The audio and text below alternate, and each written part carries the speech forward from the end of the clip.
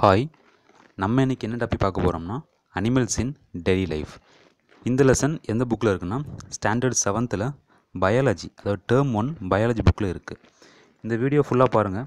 பார்த்து முடிச்சுக்கிட்டு இந்த லெசனோடைய பிடிஎஃப் லிங்க் டிஸ்கிரிப்ஷனில் இருக்குது. ஸோ அதையும் பார்த்து யூஸ் பண்ணிக்கோங்க. தமிழுக்கும் இங்கிலீஷுக்கும் செப்பரேட்டாகவே இருக்குது.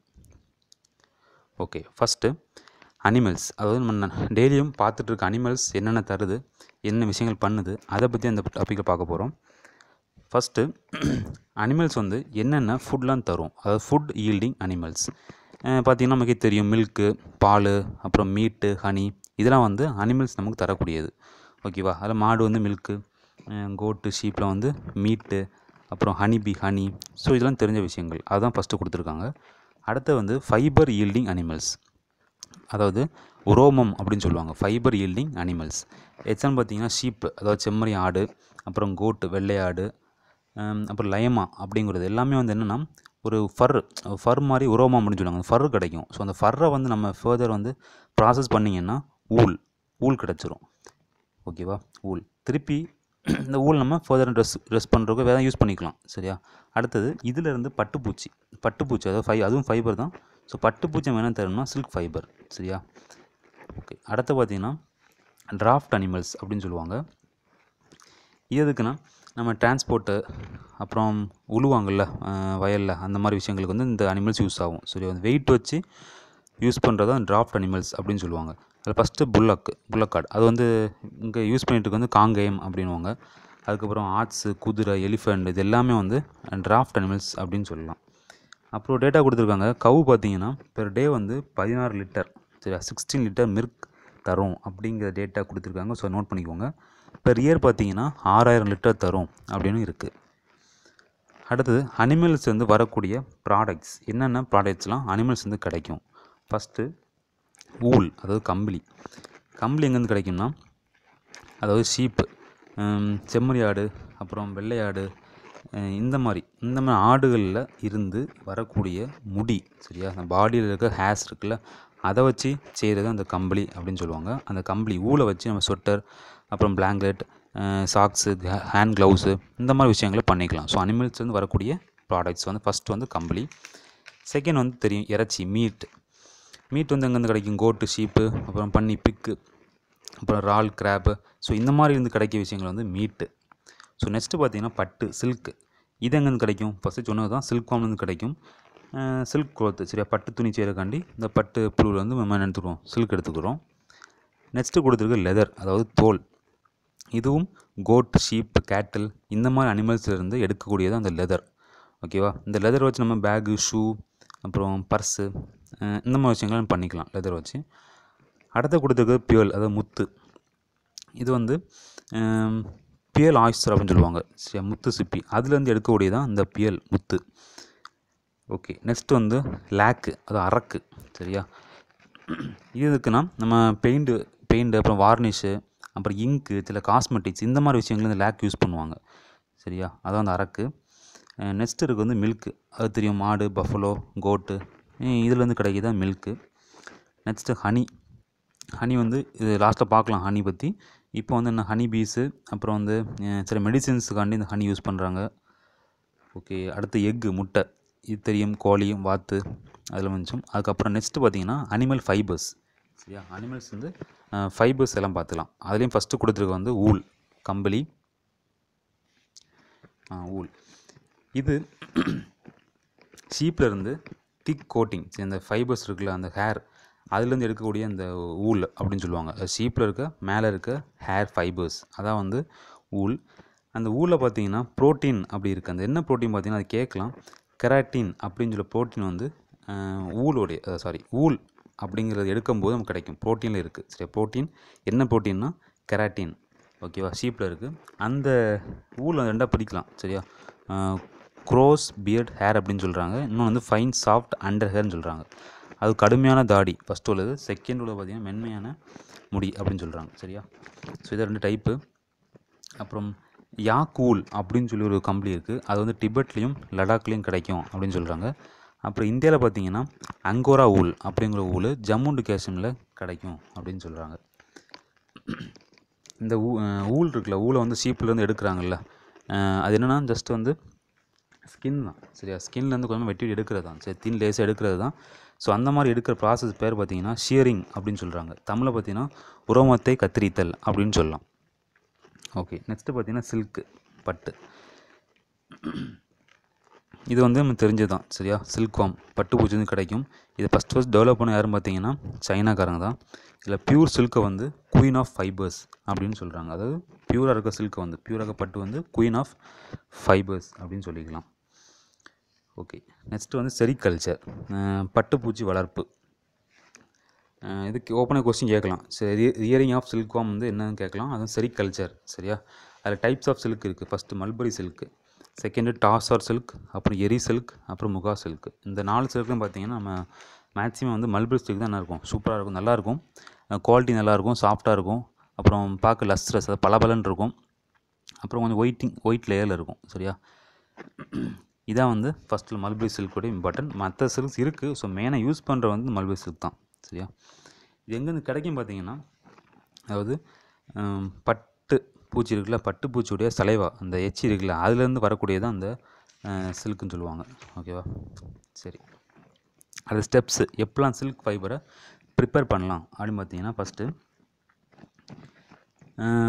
பொம்பளை ஃபீமேல் சில்க்கு சரியா, பெண் பட்டுப்பூச்சி தான் ஃபஸ்ட் என்ன பண்ணும், ஹண்ட்ரட்ஸ் ஆஃப் எக் ஒரே நேரத்தில் 100க்கு மேலே தான் முட்டை போடும் சரியா. அந்த முட்டையை வந்து நல்ல கண்டிஷன்ஸ் அண்ட் நல்ல டெம்பரேச்சரில் மெயின்டைன் பண்ணணும்.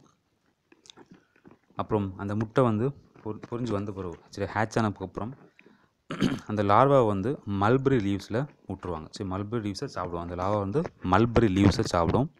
அதுக்கப்புறம் 25 to 30 days அந்த இதை சாப்பிட்டு ஃபீட் பண்ணிட்டு இருக்கும்போது அதை சுற்றி அந்த மண்புழுவை சுற்றி ஒரு ப்ரொடெக்டிவ் கவர் சரியா, அதுக்காண்டி ஒரு ப்ரொடெக்டிவ் ஒரு கவர், அந்த கேஸ் ரெடி ஆகிடும். அந்த இது பேர் தான் குக்கூன்ஸ் அப்படின்னு சொல்லுவாங்க. திருப்பி அந்த குக்கூன்ஸை வந்து அப்படியே எடுத்து ஹாட் வாட்டரில் போட்டுருவாங்க சரி, முக்கி வச்சுருவாங்க. ஸோ ஹாட் வாட்டரில் போடுவேன்னா அந்த குக்கூன்ஸ் வெளியே வந்துடும். ஸோ குக்கூன்ஸும் அது கூட சேர்ந்து சில்க் ஃபைபர்ஸும் வெளியே வந்துடும் சரியா, செப்பரேட் பண்ணி எடுத்துக்கலாம். ஓகே, இந்த ப்ராசஸ் இருக்குல்ல, இந்த ப்ராசஸ் பேர் தான், அதாவது இந்த குக்கூன்ஸ்லேருந்து சரி ஃபைபர் எடுக்கிறாங்கல்ல, அது பேர் வந்து ரீலிங் அப்படின்னு சொல்லுவாங்க, தமிழில் சுழுதல் அப்படின்னு சொல்லுவாங்க.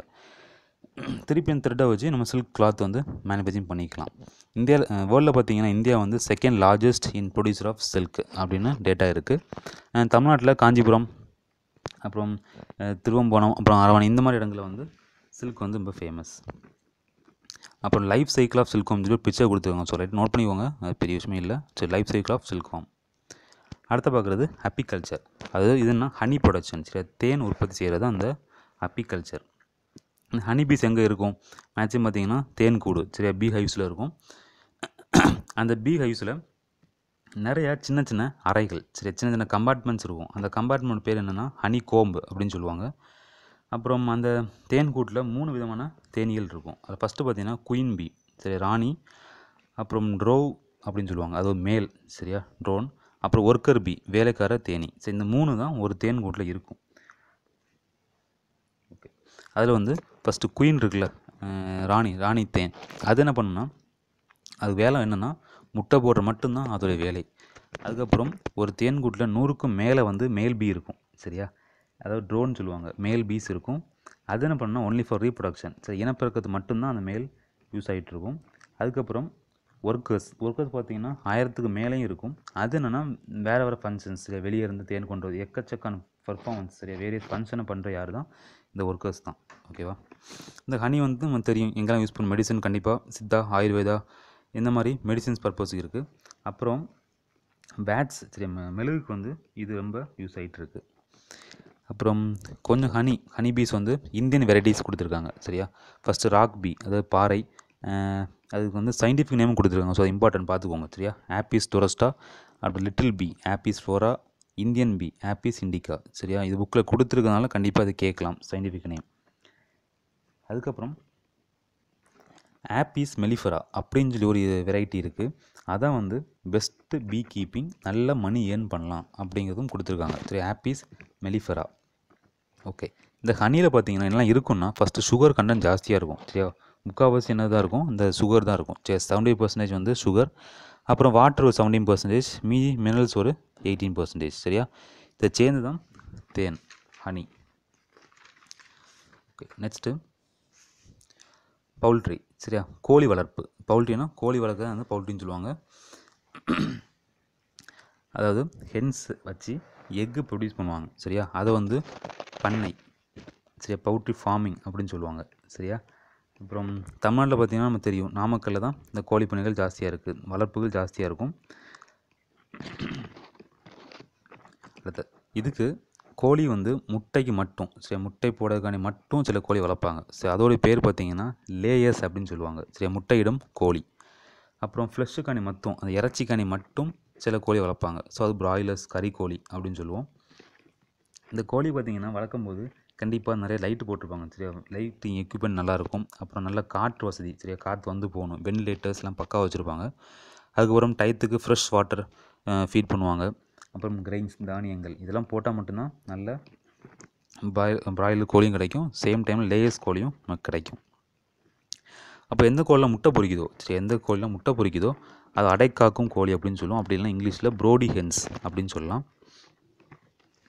அப்புறம் ஓகே, இந்த கோழி குஞ்சு பொரிக்க வந்து பார்த்திங்கன்னா நம்ம கரெக்டாக 21 days தேவைப்படும். அப்புறம் இந்த கோழி பண்ணைக்குன்னு சொல்லி டேப்கோ, சரியா, தமிழ்நாடு பவுல்ட்ரி டெவலப்மெண்ட் கார்ப்பரேஷன் அப்படிங்கிறது தமிழ்நாட்டில் லான்ச் பண்ணியிருக்காங்க, தமிழ்நாடு கோழி வளர்ப்புத்துறை, சரியா. ஓகே, இவ்வளோ தான் பவுல்ட்ரி. சரி, சிம்பிளாக முடிச்சிட்டேன், கொஞ்சம் ரீட் பண்ணால் உங்களுக்கு புரியும், சரியா, அதுக்கு வந்து லைட்டாக சொல்லிட்டு இருக்குது. நெக்ஸ்ட்டு அனிமல் ப்ரொடக்ஷன், சரியா. இது வந்து அனிமல்ஸ் எப்படிலாம் மெயின்டைன் பண்ணலாம், எப்படிலாம் ப்ரொடக்ட் பண்ணலாம் அப்படின்னு சின்ன கொடுத்துருக்காங்க, சரியா. ஃபஸ்ட்டு வந்து ப்ளூ காஸ்ட் லான்ச் பண்ணியிருக்காங்க.